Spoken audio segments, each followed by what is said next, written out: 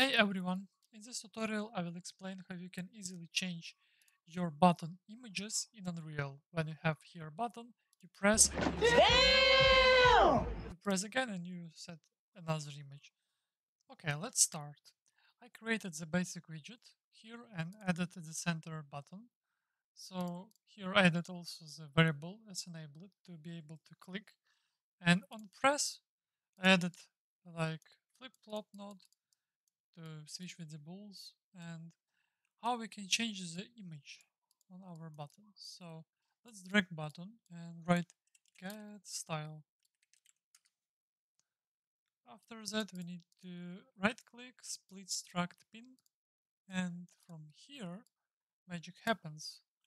We need to write set brush texture and just let's copy and paste it twice. And connect to the button it, and let's add also this one for a hover it. And let's add at the top the white color of our button. And on another side, so let's add here the black color. This black one. Let's connect normal and hover it. And let's check how it will work. So by default, I don't have any images. When I pressed, I have black, unpress, white. And it's like flip load the macros.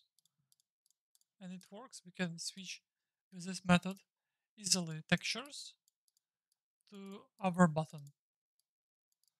And another method, it's a little bit massive I think, but it's also possible to do. So we need to just get style again and split them.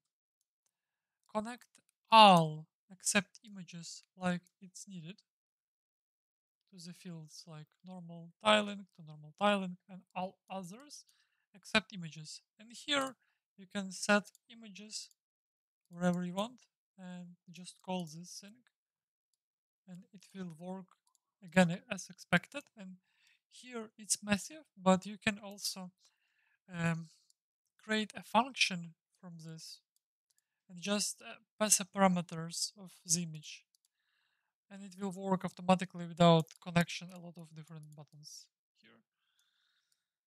So I think this is massive, but it's also possible, and it's more agile because you can set on preset, on hover it, on normal, and other images. In disable it also, you just need to press split and make it. So yes, I think that's it, and hopefully you like this tutorial. If it is, please press like for it. It's motivate me to create more content, and you can also support me. Thank you guys for watching, and bye.